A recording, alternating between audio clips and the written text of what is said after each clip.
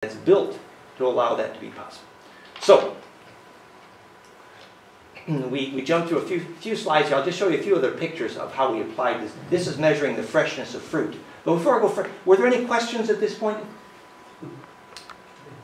Somebody said, we didn't have time for Q&A. Well, if you think it's fine, yes. So this is an example of measuring the freshness of fruit using this principle. So what we're doing is we're testing how fresh that fruit is by sensing the quality of its dielectric. Basically, how we learned how to do this? I'll just tell you a little story. So we're there in Australia, and Rob Gourlay has just finished writing a paper and is actually making serious money there in Australia, locating what's called primary water.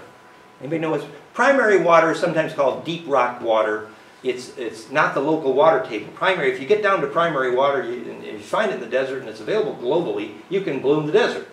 And there's people that are very good at finding primary water. And a lot of them believe that the earth made that water, not biology, actually. That's another long story. So primary water is like the holy grail of dowsing, right? So we're wandering around the Australian, around Canberra, and Rob Gourlay here, and he's built a device to measure where is the deep rock water, right? And you know what it was? You take capacitor A and capacitor B. They're just condensers, just the same thing that Paul showed you. There's a little condenser that's ringing like a bell at a certain frequency. And then you measure extremely accurately how well capacitor A is coupled to capacitor B. That's it. So if capacitor A is ringing over here, capacitor B is over here, you can measure very efficiently how much of the energy from this one is getting over here, within a microvolt or something. So it's very slight difference in charge, distribution, efficiency. That's my new bumper sticker, charge, distribution, efficiency. So you measure a slight change in charge, distribution, efficiency. You can tell where God is. You can tell where the primary water is, right? So we're walking down, sure enough. It's like practically the ultimate dowsing tool, right? So we're measuring, and effectively doing that, measuring how well this ringing capacitor couples with this one. It's called capacitive coupling. You know how many people here know about the Princeton Noosphere project, where they measured on 9/11? Sure enough, the collective mind caused their random number generator to go nuts, right? And if you ask the physicists at the Princeton Noosphere project who are convinced that the collective unconscious is steering their device, you say, how does it work? They say, well, we got us a Josephson junction over there, and it's magic. That's what the physicists say. It's magic. That's the word. Yeah. But if you ask me, I say it's capacitive coupling.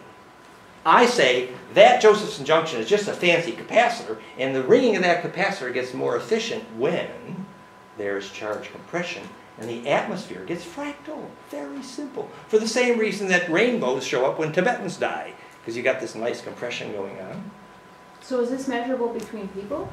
Oh, look up the Princeton Noosphere project. There's decades now they've been documenting major global psychological events, and the random number generators go nuts. Mm-hmm. And the key operative element is the Josephson junction, and that, I say, is a capacitive coupler. Mm-hmm. Okay, so it's doing the same thing we were doing when we were walking over the primary water and looking for the voice of God. It's measuring what area is the resonance connected between. Now the Hopi burial ground and all the dolmen are at dodecaecosa grids. They can capacitive couple better. Okay, so that you get the idea of what we're talking about here is this charge connection. And finally, of this section, so we're talking about the dielectric being faster than light, being the mechanism of gravity waves, and the next slide is about gravity waves, longitudinal. And longitudinal is able to reach into the nucleus. Remember, this is what's coming from the Therphi, this longitudinal wave. So it's bioactive. Tom Bearden spent, again, half his life on why longitudinal waves are bioactive and superluminal, right? And the mechanism of the most far-reaching biological communication, mitogenic radiation. It's another name for DNA radio. Okay? The frequencies of DNA radio. And spiritual energy. Okay? So now I wanted to show an example. These were my friends, actually. This is Hodowanik and Ramsey. I actually introduced Bill Ramsey, the electrical engineer, to who's that guy in Hawaii that does the, I can't think of his name. No. Yeah, Marco Rodin. Yeah. So Marco Rodin Marco is a sweet guy, but he's an artist, and he wouldn't know electrical engineering if it bit him in the nose. I really love him, but you really need some engineering to understand how. So I introduced him to Bill Ramsey, and Bill Ramsey did this work with Greg Hodowanek, who was measuring gravity waves. Now, the government had just funded Weber like $500 million to try to measure a gravity wave, and they're using this lithosphere. So the lithosphere is in the headlines just about every day. Look it up. For measuring gravity waves. Physicists would like to know what's a gravity wave. Well, hello, what's coming out of Therphi? Let's check this out. So, instead of the $500 million gadget that Weber had just in measuring the lithosphere and the gravity waves, Bill Ramsey and Greg Hodowanek took a 25-cent capacitor, mounted in what's called a rust track recorder, which is just recording the output of the capacitance, and they measured. And when the supernova hit, okay, they're just watching the capacitor vibrate and checking when there's major gravitational alignments, supernova, major planetary alignments. Okay, this is the explosion of a star and the output of a 25-cent capacitor. So I think you know, Weber had kind of wasted the government's money there, and they measured the shock wave front and the accretion ring and the average gravity. I mean, you got to look up this work. We can't go in the whole thing. But the shtick is, here's the other part of this fun story. In terms of gravity waves, they have dozens of these charts that show up that prove the major star explosions that take X number of years to arrive in the telescope in the capacitor. No, that star explosion wanders over a lot faster than the speed of light every time. There's lots of documentation on that, and again, we're not going to do the whole story, but look up Hodowanek and Ramsey if you're interested. But suddenly here's a little capacitor measuring this dielectric coupled, capacitive coupled gravity wave, and how did that get launched? Longitudinal electromagnetics. So,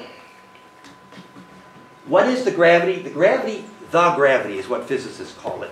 The gravity is the charge acceleration towards center caused centripetally by fractal phase conjugation. That's what we say it is. And so in that sense, I'm saying that the mechanism of gravity is the same longitudinal waves. Now, I think it's okay to say this. I'm working with, I think it should be public. I'm working with one of the world's most famous and controversial scientists.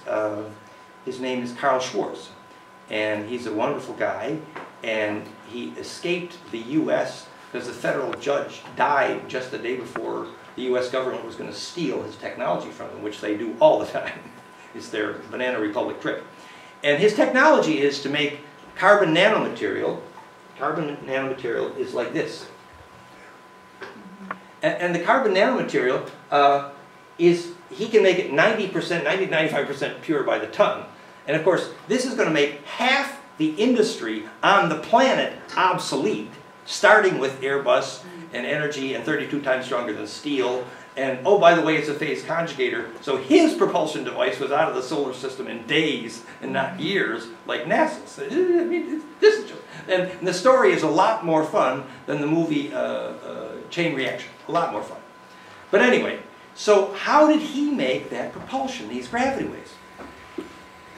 Well, if you contain this resonance in such a way that the compression turns into acceleration and make that one directional, or there's this famous microwave gravity device, I don't know if you've seen the pictures. So,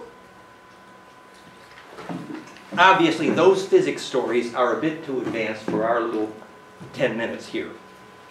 But let me give you a practical example. Let's take an example that's very close to home. We're working on all these projects for gravity waves. I refer you to fractalfield.com/propulsion. And we have this Koski-Frost crystal propulsion, and we have this hydraulic propulsion. But I'm going to give you a way to think about this that you might be able to take home with you. Here's the way to think about it. We can prove, among Korotkovs and other measures, that after death, you are a plasma cloud. We know how many minutes it takes it to leave your body. we know where it goes after death, and we know why. We know a lot about what happens to you after death as a plasma cloud. It's all electrical engineering. It's cool stuff. We know why the presence of a ghost causes the spot to get colder, right? That's how Ghostbusters find them. Now you, for the first time, know why. Do you know why that plasma cloud called a ghost got the spot colder? You get it, right? We just finished that conversation, right? So we know a lot about what you are after death. And my question to you is, how do you navigate? Anybody here care? Does it matter? I think it might. Yeah. How do you navigate when you're a lucid dream? How are you going to steer that dumb little tornado? Actually, I think I forgot the right toy, my 7-color donut. But imagine I have my 7-color donut model, which you've all seen, which I seem to, I don't know where it is right now. But basically, a plasma cloud is a torus, right? If you put a golden spiral on that torus and animate its rotations, everybody here has seen those, and I guess we could play a few of them for fun. But we're talking about after-death navigation in context here. This is phase conjugation.key, and the animations are...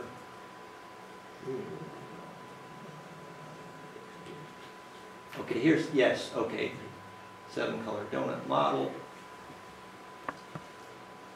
Yeah, well so that's the torus. It's about the physics of color, which we want to get to later. This is too many movies, too little time. Oh, right, we have some animations. Look at this. Okay. If we come at this one from the beginning, it's okay. Everything's fine. PowerPoint can't do that. I need to find a way to turn off the sound. It is so weird. Just 1 second. Escape. Escape. Audio.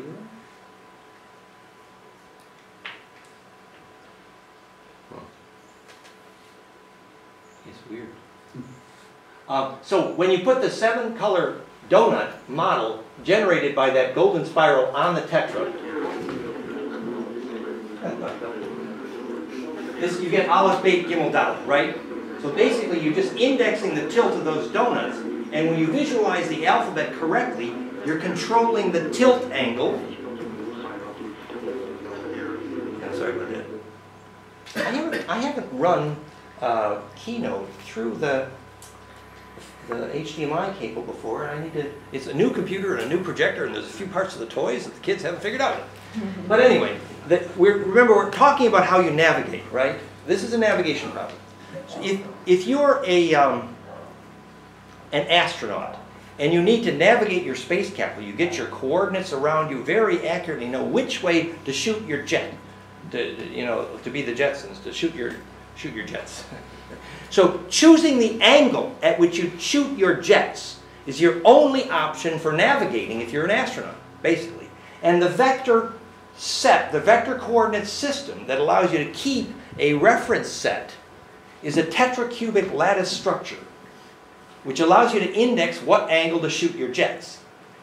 So the only thing, and you know that your mind in your optical cortex is a magnetic donut. That's what you are. That's why Ophanim Enochian and Kabbalistic letter forms can cast a spell, because you tilt the donuts, you cause them to implode, and you blow the doors off the church. It changes the air pressure in the room, and you understand the physics. It's real. And Teresa hopefully will talk about that tonight, actually, the Ophanim Enochian. And they do it from the 4 directions. So you're controlling the tilt angle of donuts, called the sacred alphabets. And now you know what the navigation system is. The only thing you need to learn is why the angle of that spiral on that donut causes propulsion. Right? You got the vector set figured out. You know you're a donut, and after you die you're a donut. It's called plasma. All plasma is toroidal fundamentally, especially ball lightning, which is what you might be if you're good. So you got to steer. How do you steer? The same way you cast a spell, the same way the rabbi makes a golem, right? You got to take those index of the magnetic donuts and you got to sequence them right. So you got the flavor of this. The only thing you didn't figure out was that there's a particular reason why the golden spiral on the magnetic donut turns compression into acceleration. Oh, wait. We just had that conversation. Oh. That's how you make propulsion. That's how you steer tornadoes.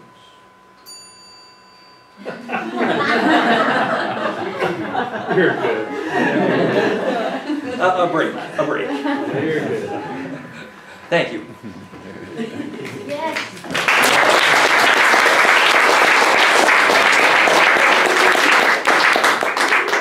Maybe 15 minutes, we take a pause and